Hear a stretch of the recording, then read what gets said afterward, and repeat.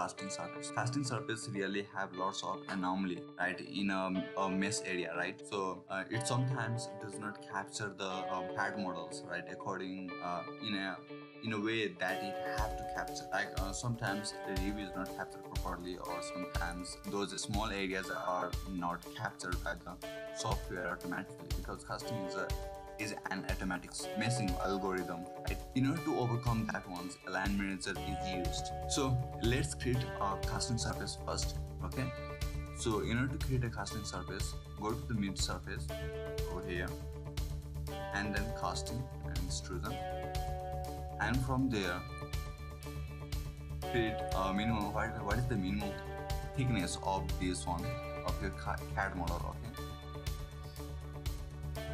take that one.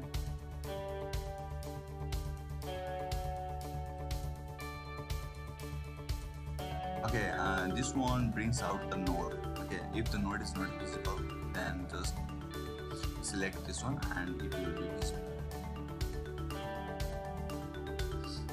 Now we need to select a measurement in order to measure a distance. What is the minimum distance?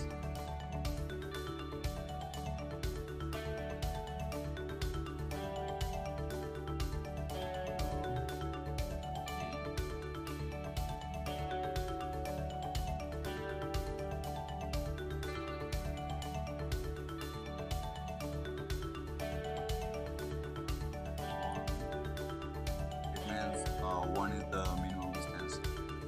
We are going to store this measurement. So use. Now we are going to use this one, and target length was 2. Okay. Then after that we are going to use OK. Press OK.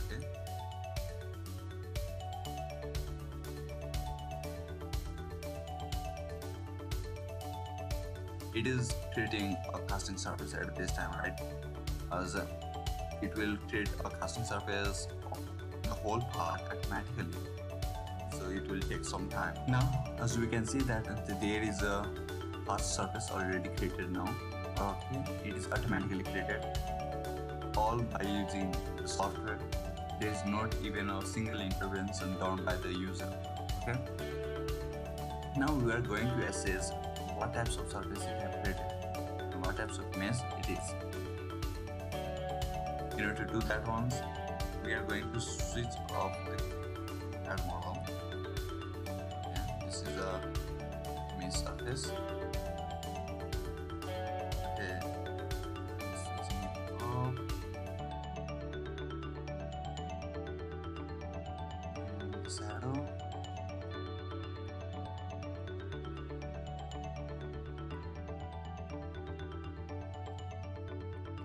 So here we can see that the surface are really distorted. Okay, it is not what we have desired.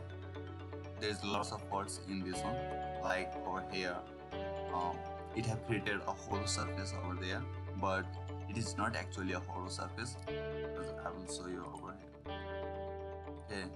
Okay, look, this one is actually a solid part. Very small.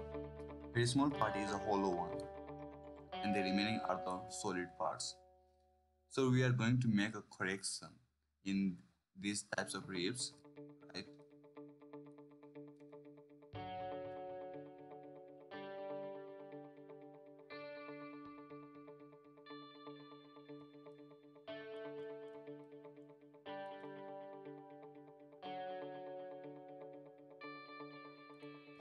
And only these two ribs are, I think, is correctly captured by the software.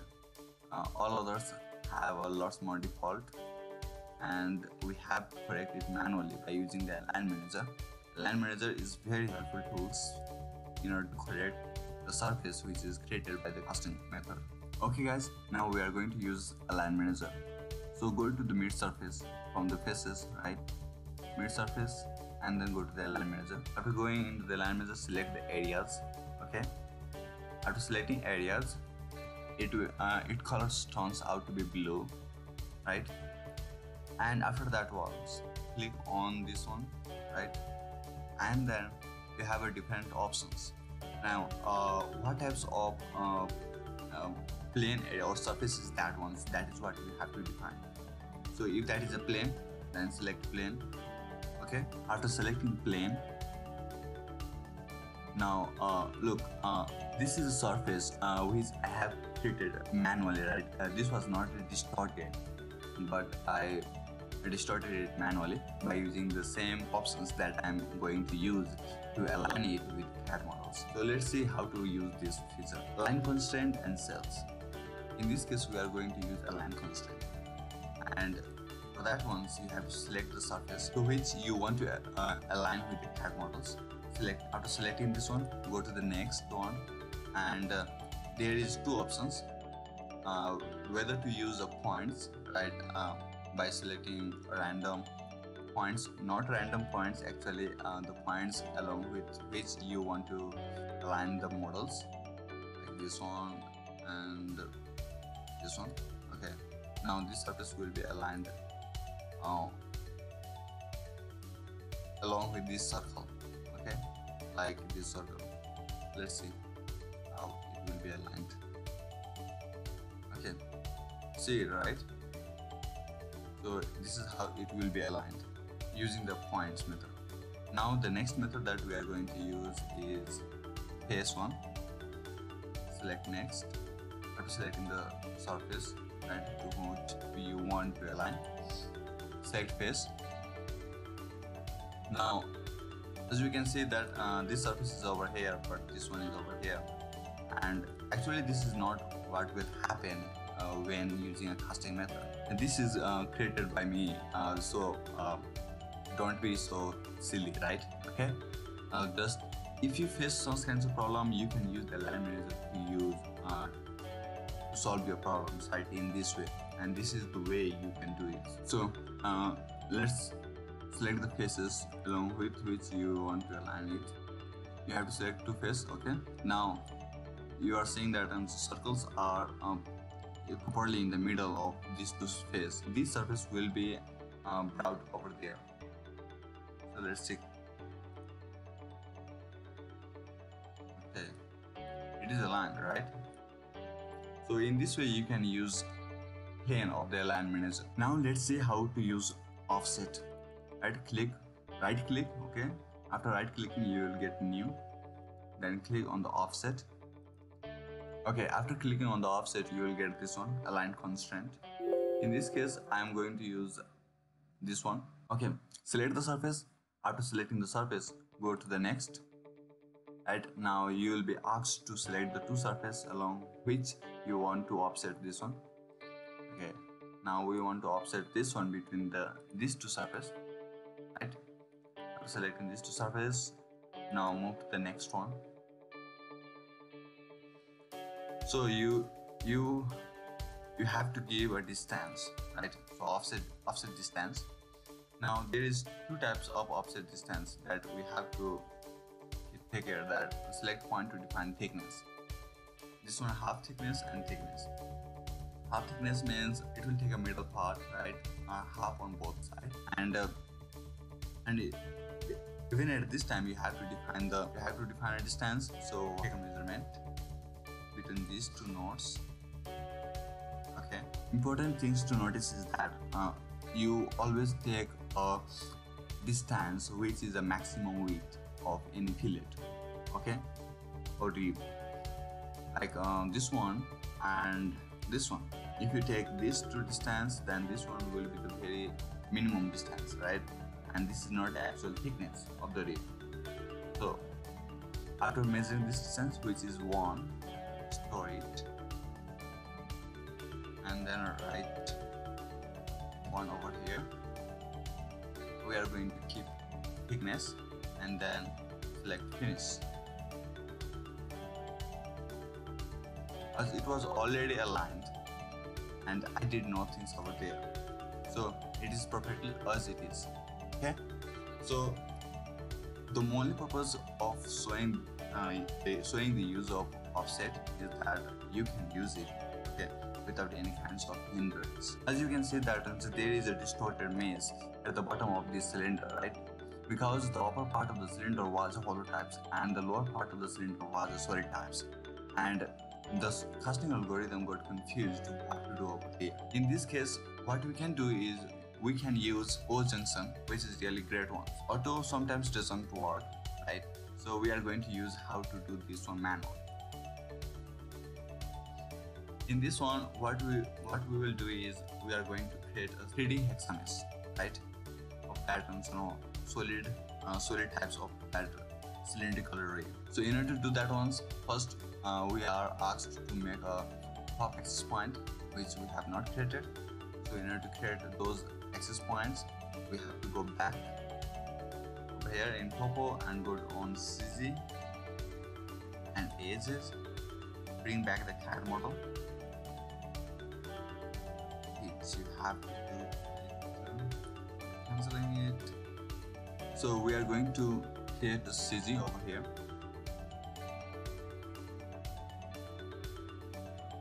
Edge,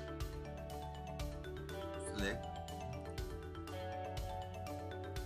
and create CG, which you can see over here. Okay. In a similar way, we have to create CG one over here. And then press middle mouse button. Okay, CTRL and Shift will show you the wireframe view, and you can rotate it. Okay, now we are going to create one more points over here at the center of this circle. Okay.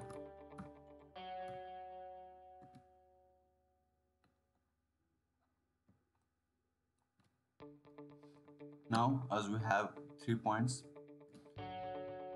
we are now ready to create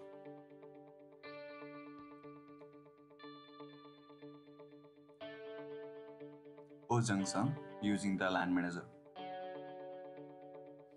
So here we are in the O junction. As we can see that this is a hollow part, right? From removing this crosshatch, mesh,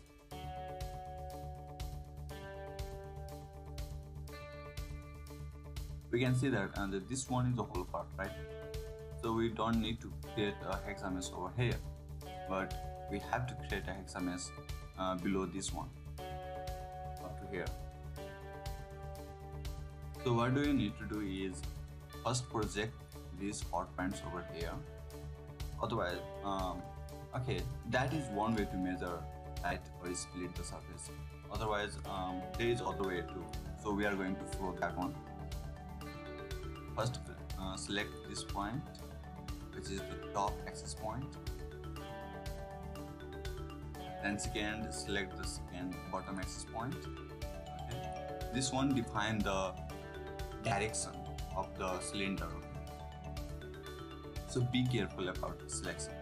Next part, we are going to define a radius, which we don't know. Radius of this one, top.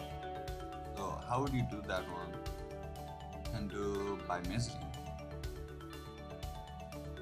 Take the measurement from this node to these cones. Okay, and this measurement is taken perpendicular. So this one is the absolute measurement. So now you can store this one. In similar way, you also need to define the radius of bottom part, so it's better to measure.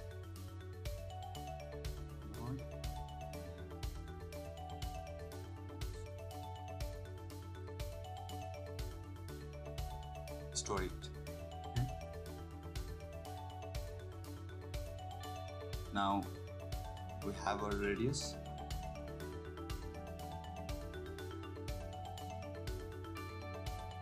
Next thing that we are going to do is define the radius, which is this one, 2.85. next. Bottom radius is 3.29. Then press next. Okay, one more thing that I would like to say, and this is really very important. If you miss this point, then you face an error, like this hexamesh will not be produced, right? And you'll get stressed by doing this one often and often and failing to create a hexamesh. So just be careful over here. What you need to do is to bring all the mesh back. After bringing the mesh back, okay, now you are asked to select the face or 3 points. Okay, select either 3 points on that face or directly select the face. So in this case, I am going to select a face. Which is this one. Okay, it is better to remove that one. Now we are going to select a face.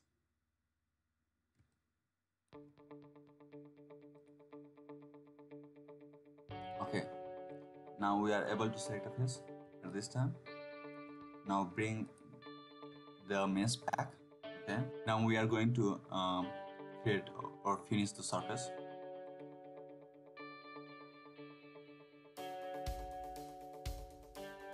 Watch over here. As you can see that a hexamesh is created over here. So this is how you can create a hexamesh.